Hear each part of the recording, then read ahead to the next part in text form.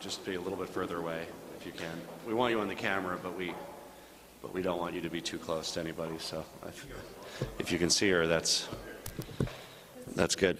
Welcome, everybody. We've gone to, I think, a pool camera, which we appreciate.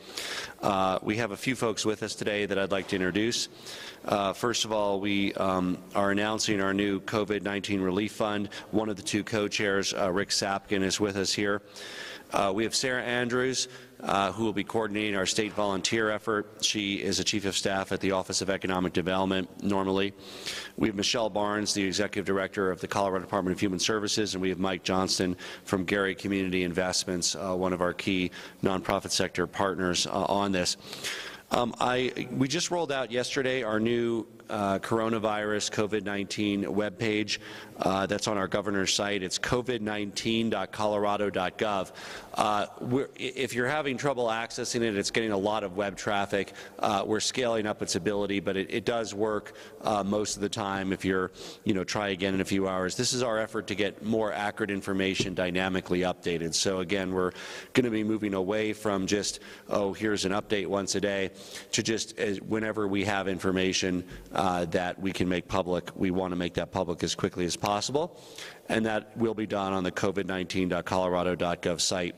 It's really an important resource for the public, for the media, to get the latest information, the latest guidance. As soon as we have something that's presentable, it will go up there. And again, any issues associated with too much traffic will be resolved in the coming hours and days. As of this morning, we have 183 positive cases, 2 deaths, 20 hospitalizations, just under 2,000 completed tests. I want to praise our team for scaling up and making Colorado a national leader in testing. I'm also sad to announce our second fatality yesterday in Weld County, which also underscores the need to protect, in particularly our most vulnerable people in their 70s, 80s, 90s, those with underlying health conditions. To be clear, everybody's at risk, but there are significantly higher risk factors for people with underlying health conditions and older Coloradans. Yesterday, the Larimer County Department of Health announced a positive COVID-19 case in a resident of a long-term care facility. As you know, we've taken significant additional steps around nursing homes and long-term care facilities regarding limitations on visitation and monitoring of anybody who works in those facilities as well.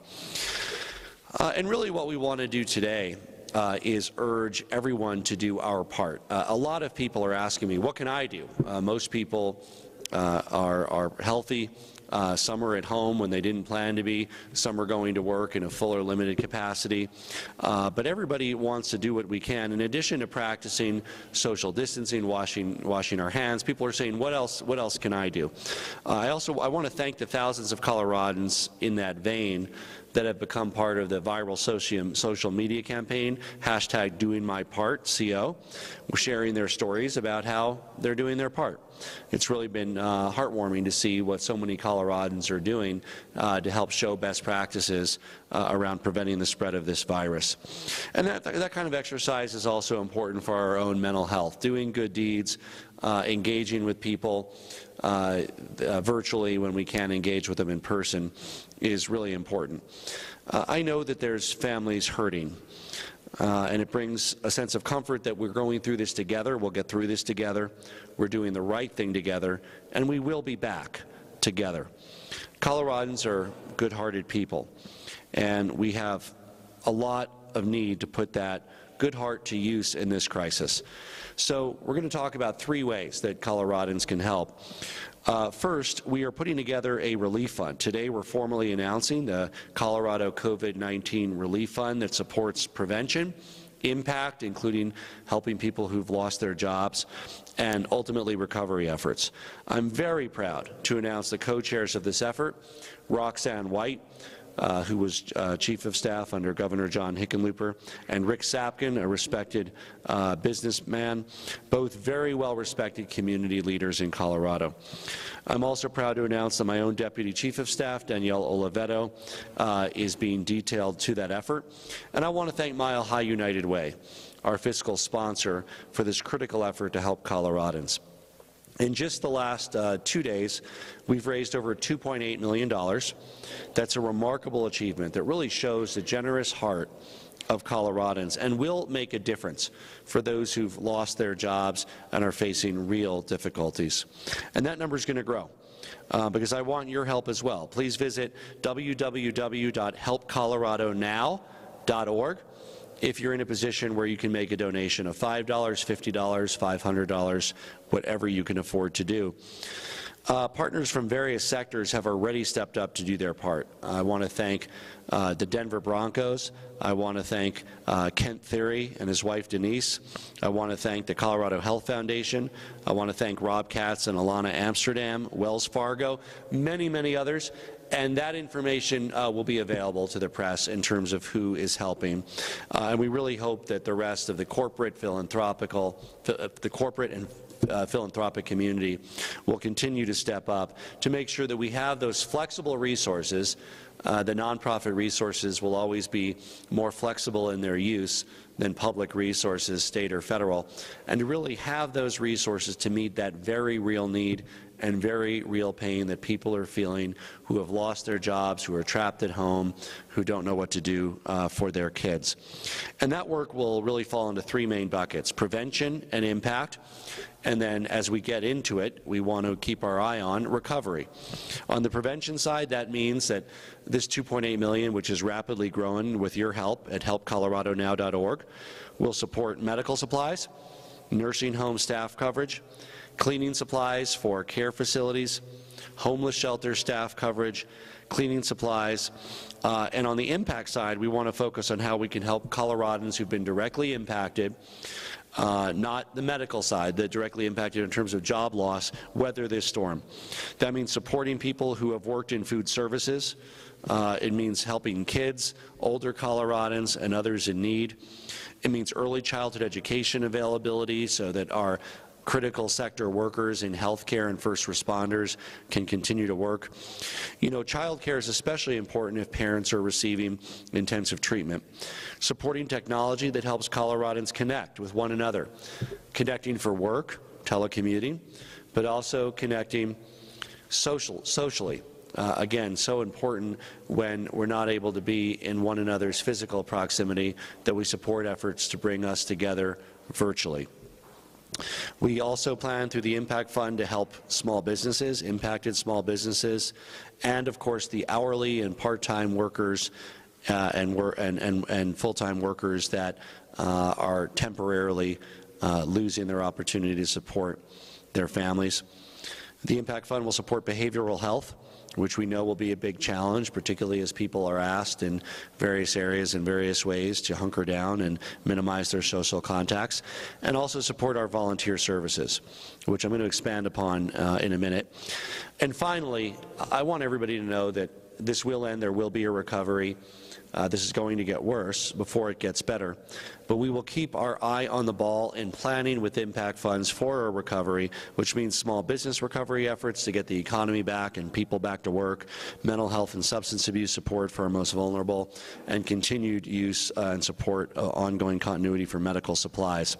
Again, if you'd like to help, please visit helpcoloradonow.org. And I know that Coloradans aren't just financially generous. Not everybody is in a position to be financially generous. We're also generous with our time and our effort. Now, we've been inundated with requests of people asking how they can help. So we're launching our official volunteer effort at Help Colorado Now. So again, if you can't donate money, please consider donating time. Sign up to volunteer at helpcoloradonow.org. It'll ask you about your skills and what you're able to do and what you'd like to do.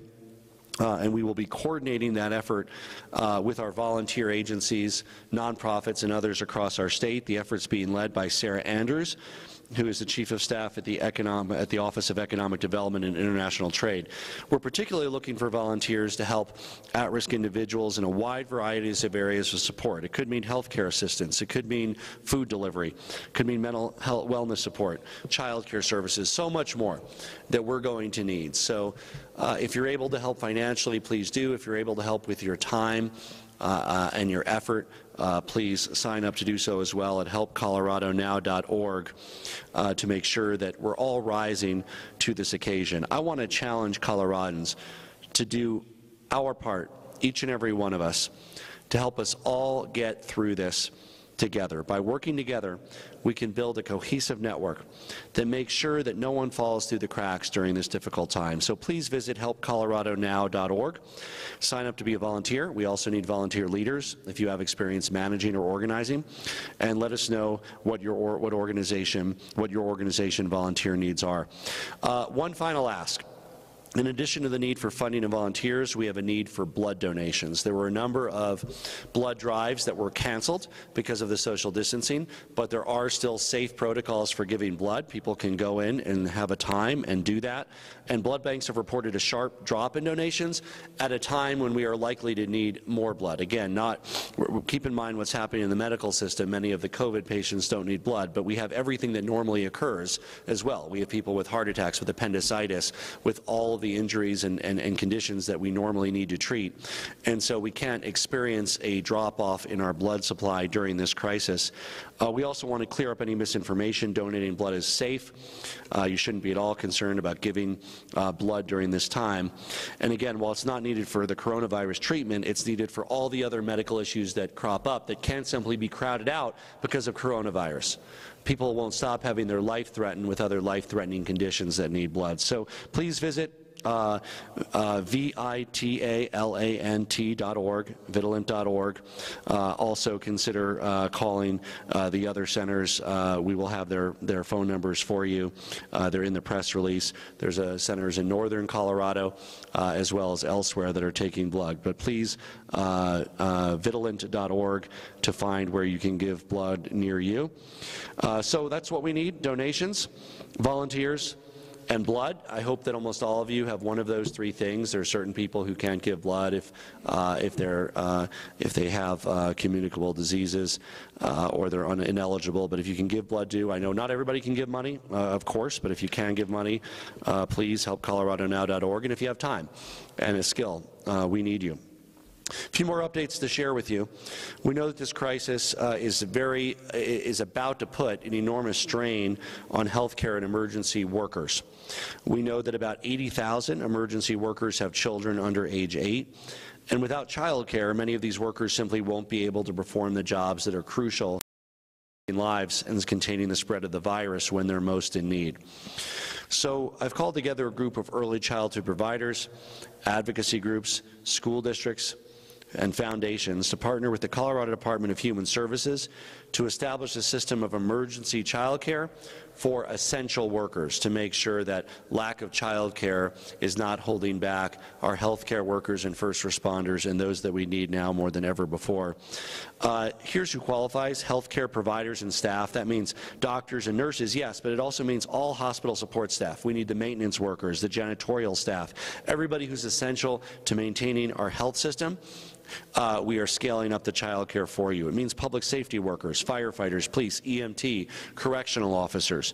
It means the staff that support our critically at-risk population, those who work in long-term care facilities, residential youth facilities, 24-hour residential care facilities, mental health facilities. So for the first 2 weeks of this program, child care will be provided to these workers on a sliding scale to make sure that people can afford it, to access this benefit so that we can retain our needed workforce. And we hope to continue to offer this benefit based on our ability to fundraise and access federal funds. Both of those are occurring. It is one of the goals of the Impact Fund. I want to thank Mike Johnston for really stepping up from Gary Community Foundation to help spearhead this effort on both the financial planning piece and the delivery piece. It's absolutely critical that at a time we need our first responders and healthcare workers and support staff the most, that people aren't forced to stay home simply because their kid doesn't have a place to go during the day. For more information, please visit covidchildcarecolorado.com. That's COVID, C-O-V-I-D, childcarecolorado.com. Again, thanks to Colorado Department of Human Services, Gary Community Investments, and so many others that are working hard to put this effort together successfully and immediately. Now, I know that yesterday's announcement, the closure of major gathering spaces, including food and beverage establishments, is already hitting small businesses, workers, our entire economy. So I want to talk about that for a moment. We're making unemployment insurance available to Coloradans who are dealing with the loss of wages due to that crisis. That's immediate. I know that the unemployment insurance system is experiencing a high load of claims, so again, that website, like that other website I mentioned, has been intermediate. People have gotten through, they have registered, but if you're experiencing trouble, I would encourage you to try it early in the morning or late at night when the load is lower. But we are working on scaling up that website so it can conduct more simultaneous transactions. And we expect claims to increase as the virus takes a larger toll on our economy, not just in Colorado, in America, and of course, globally. We have a patch on the website to deal with the high volume. We're shifting more of our workforce to this call center to also assist in that area. Again, be patient. You're not losing eligibility just because you can't get through to that website or call center at that moment right now. Try again, particularly during the lower traffic hours. We also sent a letter to the Small Business Administration asking for relief for our small businesses here in Colorado. We're specifically asking, along with our congressional delegation, for the SBA economic injury disaster loans in a number of impacted areas, and we're continuing to press our federal delegation and the Trump administration to do everything they can to make businesses whole here in Colorado. We'll be announcing in the coming days additional steps around supporting workers and small businesses and economic relief. And I also call upon our federal delegation to act immediately to pass relief measures. I strongly support efforts to put $1,000 a month or $2,000 or more in the hands of Coloradans, as well as beefing up some of our social safety network programs that support those most at risk. I think this is the time to act quickly at the federal level, and I strongly encourage Congress to act. The federal government is able to borrow money at a historic low interest rate, roughly 1% last time I checked on the 10-year T-bill rate. It's the opportunity to deploy that money immediately to prevent an economic crisis for those who have lost their jobs in the food service industry, and for all those who are suffering in this time. Injecting cash into the economy, getting it directly to people quickly, can make a major difference in the economic recovery and trajectory of this, separate from the public health ramifications, which we all care deeply about and, of course, are focused on every day here in the state of Colorado. I want to conclude today by thanking everyone who's taking this seriously, and more importantly, again, for taking this information in stride, with urgency, with importance, but not with undue anxiety or trepidation. We've been tracking this for weeks and months. We've been following the recommendations of our public health experts. We've been learning from the experience of other countries. But consider this hasn't even been 2 weeks since we've got our first case here in Colorado, and look how quickly and drastically things have changed. Things that we took for granted just 2 weeks ago can no longer be taken for granted here in our state. We will get through this. We will return to good times, but we're going to get through this together by talking, by sharing, by being prudent, and by showing precaution, not by letting anxiety and fear overwhelm us. How are we going to get through this together? You know, I know there's serious kitchen table issues that many families are facing right now. It's one of the reasons I've called on the federal government to act to get some money out to families, particularly those affected, but all families that are suffering. And I know that we're dealing with a public health disaster on the one hand, and we're dealing with a volatile economic situation on the other hand. Again, a volatile economic situation not just in Colorado, but nationally and internationally. Now, I want to be clear, we have to address the public health issue, and you'll continue to see additional guidance requirements in the coming hours and days with regard to containing the spread of the virus, because if we fail, the economic consequences of the virus running rampant will be far worse in the medium and long term. This will be difficult, but this will also be temporary. Eventually, things will return to normal. The vast majority of us, as many people as possible, are going to be just fine. And we're going to take the steps we need to avoid catastrophic loss of life for those who are in need of urgent care because of the COVID virus by flattening the curve of the spread of the virus. Look, there's nothing perfect in any response. Nothing is ever perfect.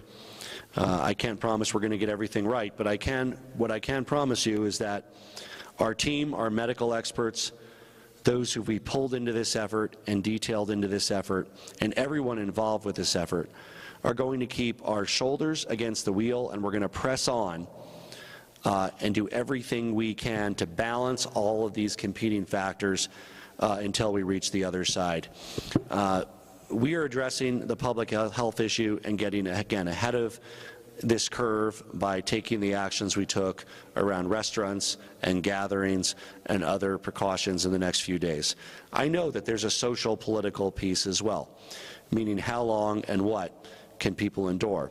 And yes, an economic piece. An economic piece now for families who need to put food on the table, and an economic piece in terms of what we need to prepare for a robust recovery, and we'll have more details on that in the coming days as well.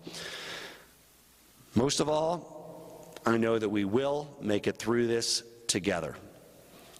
Thank you, and I'd be happy to take some questions.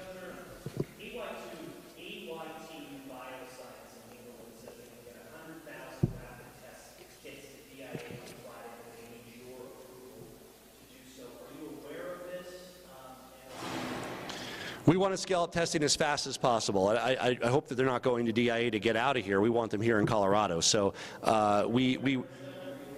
if you would connect us, Joe, we would be happy to take 100,000 test kits and deploy those as quickly as possible. We would rather they don't go to DIA and out of the state. Governor, some localities and states talking about shelter in place. Is there any discussion about sheltering in place in any community in Colorado right now? We're looking at all of the public health options that are on the table for the appropriate deployment to minimize the spread of the virus. There's a number of steps that have been taken, and you can expect additional steps in the coming hours and days. Some are being taken by county health departments because of Summit and Gunnison County as an example of taking additional steps, and some are being looked at for the state.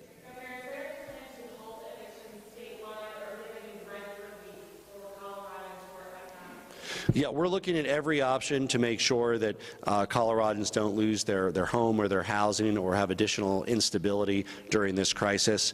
It's absolutely critical. I think that again, landlords know what's going on too here. They generally want to keep good tenants, and they generally know that if their tenants are out of work for a month or two, they need to work with them if they want to be able to keep them there. But yes, we're working on ways to do that and making sure that during this period of time that eviction orders are not processed the way they normally are.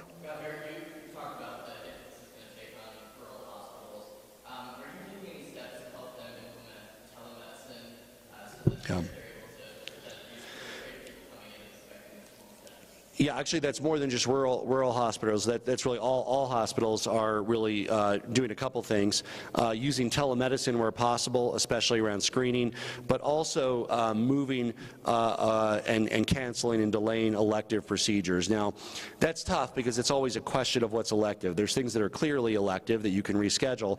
There's others that you need to get done but might be able to be put off a matter of weeks or months. So with all of the providers, rural, urban, suburban, we are in contact with them and working on how we can best manage the caseload during this crisis to make sure that those have critical care needs unrelated to coronavirus can continue to have those met, as well as the surge capacity for those who might need treatment, including oxygen or even ventilators for coronavirus. How are we doing on key medical supplies such as ventilators? What? How are we doing on key ventilators? Yeah, we have. That's one of the things that we're most worried about, and why we're taking these strong social distancing steps to avoid the spread of the virus that overwhelms our ability to provide the last line therapy. That's ventilators. Keep in mind, there's many intermediate steps. That's the most drastic, but oxygen treatment and other forms of treatment. So again, we're focused on doing what we can to bend this epi curve to delay and slow the spread, to prevent our hospitals from being overwhelmed. Based on these actions, again, as we've seen in other places, I can't guarantee that our hospitals won't continue to be overwhelmed, but we're doing our very best by, in a timely manner, a specific manner, a well-orchestrated manner, rolling out this public health guidance and orders.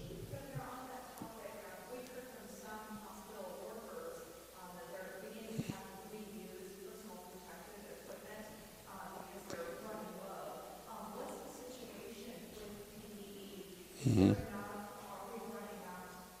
So we are doing everything we can to acquire more PPE. It was the topic of my conversation with the Vice President yesterday, at a staff level yesterday. Really at every level we are engaged in that conversation. We're looking at where else PPE resides in the state. And yes, many providers are looking at protocols for reuse or continued use, including sanitary ways of ensuring that the virus isn't spread.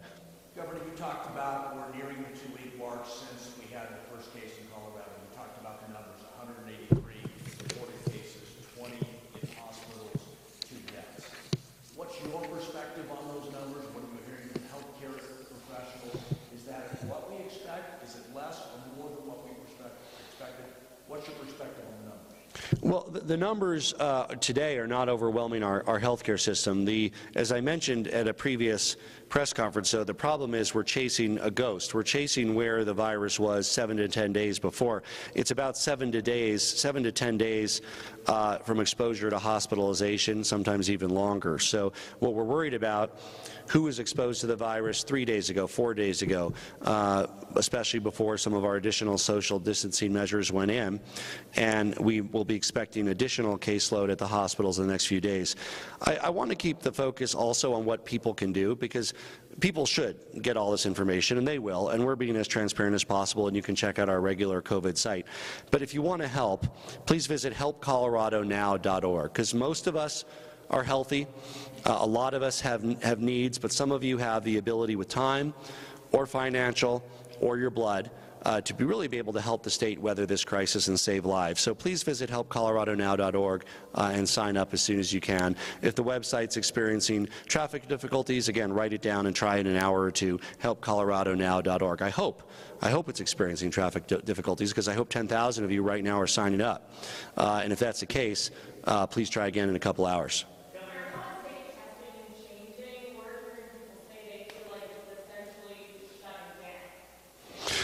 We are expanding testing rapidly as we can. We have pulled private sector expertise. We just inserted Matt Blumberg into our command structure, who will be coordinating the testing scaling effort. His deputies are Casey Wolf, who normally works in the governor's office, and Kyle Brown, who normally works at the Division of Insurance. Because of the lack of supplies, there's really 3 pieces to testing that need to gear up. One is supplies, and that means testing supplies, but also PPE. The second is personnel, which we have deployed the National Guard around the logistics for testing. The 50 nurses that the state have hired have already hit the state and are engaged with that. And the final is the processing, which I also, again, have very good news on. It's gearing up quickly.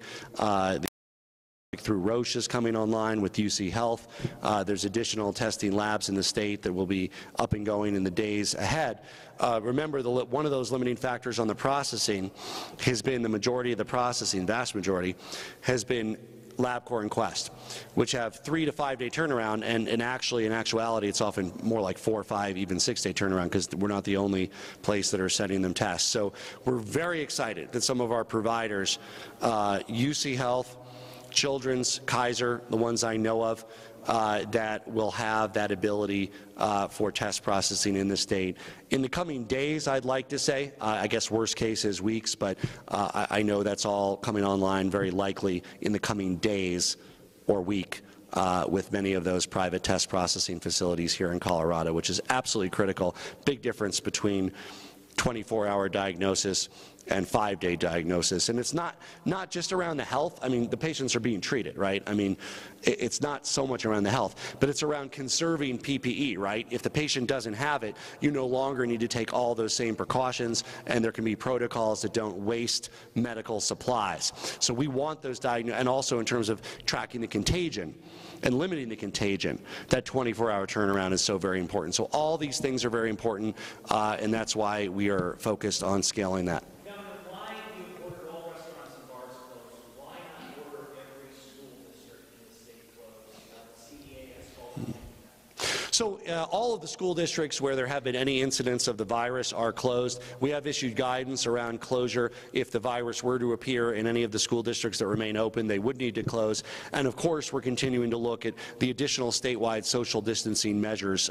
We want to set expectations again with the schools. There will be additional actions in that area. And while it's possible that school might return this year, it's increasingly unlikely. And that's why districts are turning to online and virtual education. There'll be additional work out of the Colorado Department of Education and us and guidance in this area. But we want to make sure that just because in-person learning is suspended in most, if not all, of the state, that doesn't mean that learning is suspended. We still have those teachers, we still have great staff, we still have the kids who need to learn, and we want to make sure they don't sacrifice a quarter of a year, a third of a year of academic achievement, and that they're all ready for advancement to the next grade level academically. Oh, I have one more thing on education, sorry. We did suspend, and for those of you who follow education, you know that I'm very supportive of accountability, of the information that comes in from testing around where learning gaps are, what successful strategies are to reduce the achievement gaps. We are suspending all of those testing and accountability measures. There's, again, in a crisis, in an emergency, we can go without that for a year. While again, that sets back our overall accountability work around improving the schools that need the help the most, taking a year off from that clock is a small price to pay in the scheme of things for the work that needs to be done around social distancing and saving lives. Yes, continue. Say that again?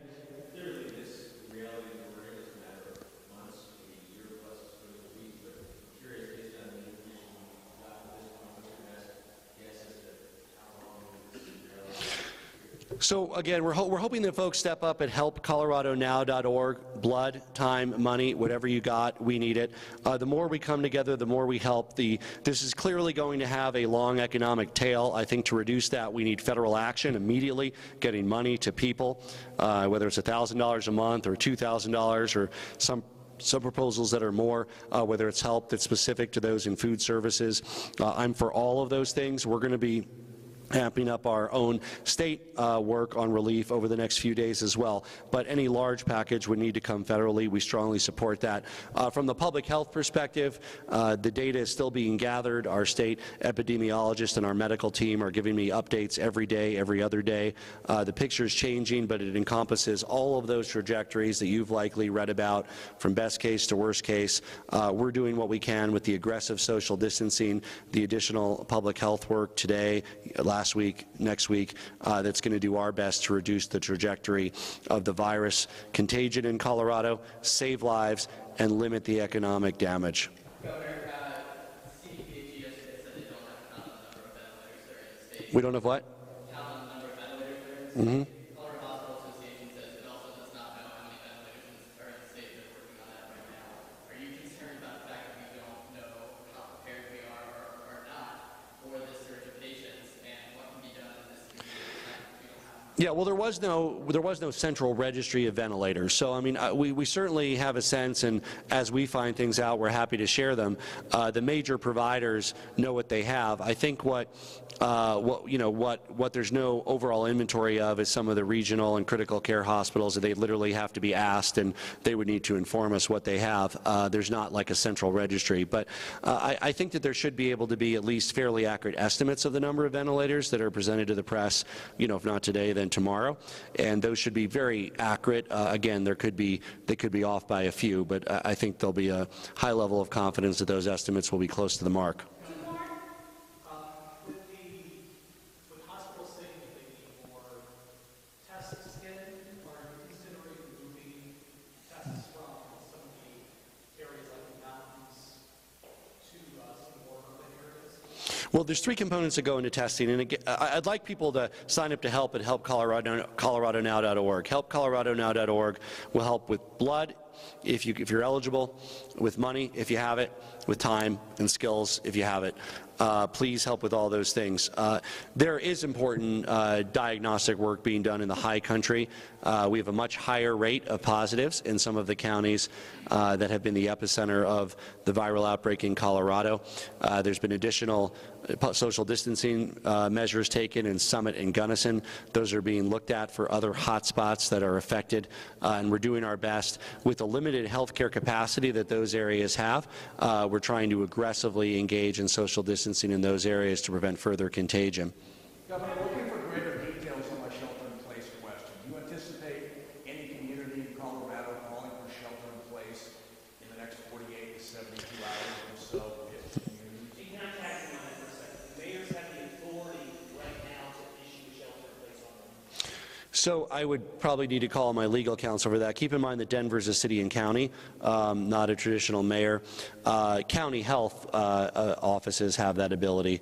I don't know whether a statutory township mayor does offhand. I would just say that all of the additional social distancing measures that are applicable are being looked at, balanced with, again, how long can people endure them, sustain them, what is the effect on the economy. If there does have to be, for some short period of time, a shelter in place, what's the highest leverage time to do that, to limit the spread? Because we know that you can't shut down everything forever. And when people are, again, we don't know when there'll be a vaccine, we don't know when there'll be a cure, but we have to make sure that we have it in a way where there's compliance, where there's social order, where people can support themselves. And so looking from a public health perspective first, Colorado's been very aggressive in these social distancing measures. You can expect additional supplementation, as you have seen every day. This week, I believe, you'll see more in the next coming days. The restaurants and the bars have closed. Additional effort is being done both regionally in the areas that are hotspots, as well as statewide, around really reducing the spread of this virus to the extent that we can by limiting social distancing. But I want to be clear, that responsibility is on people at the end of the day. There's not really ability to police if you're stupid and you have 30 or 40 or 80 people at your home. I mean, maybe the neighbors will complain and maybe the police will come out, but please don't be stupid. Engage in social distancing. The new guidance is no more than 10 and up. The state, your local law enforcement, is not going to be everywhere and anywhere. It's not something you're trying to get away with. What you're doing is you're jeopardizing the lives of your friends and their families and their relatives. So be smart here. Again, socialize, but socialize virtually on FaceTime. Call your friends, conference calls. Use the online applications that allow for groups of people to talk. Don't be dumb here and think you're getting away with something just because the cops aren't able to shut you down. You're actually being really dumb if that's what you're doing, because you're jeopardizing the lives of everybody who's attending that event, your very friends that you care about. So be thoughtful about this social distancing. I know that many faith congregations are. Their ministries are converting to online and digital and telephonic. I had a call with faith leaders the other day, and it is particularly challenging because often in these crises after 9/11, if there's fires or floods, it's the very times when people want to come together in our communities of worship and fellowship. But by the nature of this crisis, we can't have that physical proximity. That doesn't mean that we can't have virtual proximity and we can't be closer to one another, but it's going to have to be online and telephonic, calling your friends, engaging in conference calls, asking your place of worship about what accommodations are being made, and they're being very responsible about how they're conducting this. So please visit helpcoloradonow.org. We'll take one more question before we finish.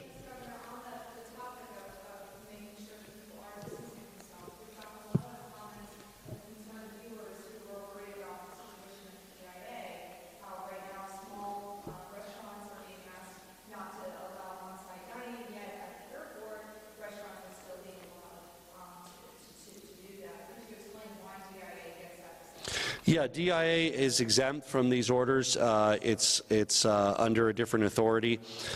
We would have the same concern with DIA that we would have with anywhere. The concern is the social distancing, right? If you're 6 to 8 feet from somebody, you are safe from everything we know from the medical side about the viral transmission. I really hope, and I'm confident, that if this is enduring for a longer period of time, that we have social distancing protocols that allow more and more businesses to operate. So again, in the short term, the social distancing is likely to get more severe. You'll get additional guidance. But if this is going to be endured, if we're going to get through this, we need to figure out how to accurately and correctly do social distancing while allowing as much normalcy as possible. So that first step is the extreme social distancing, the orders of the last few days, the coming work, the work of the counties like Summit and Gunnison in that area. But that second round of work will be how can we have as much normalcy as possible while without sacrificing the public health. And that will mean how can we ensure and enforce adequate social distancing in dining and other establishments at a limited capacity, a very limited capacity. We're not there yet. We need to act now, we need to act boldly, but we also want to figure out what's sustainable for weeks or months. Hearing the different trajectories of the likelihood of this. Please visit helpcoloradonow.org. I really suspect that almost everybody listening can either help with money, it might be $5 or $1, it might be $100 or $500, or with time, particularly if you have the ability to help with child care or other areas that are in need, or you're a recently retired paramedic or nurse that's willing to come back into the workforce, and with blood, if you're eligible to give. We need to make sure that we're able to address the ongoing need for blood that saves lives every day here in our state. www.helpcoloradonow.org. We're going to get through this together. The days ahead are not easy, but there will be a light at the end of the tunnel. There will be a recovery on the health side and the economic side. In the meantime, let's all work together and show that true Colorado strong spirit in making sure that we can help those most in need among us and save lives by continuing to prevent the spread of the virus. Thank you.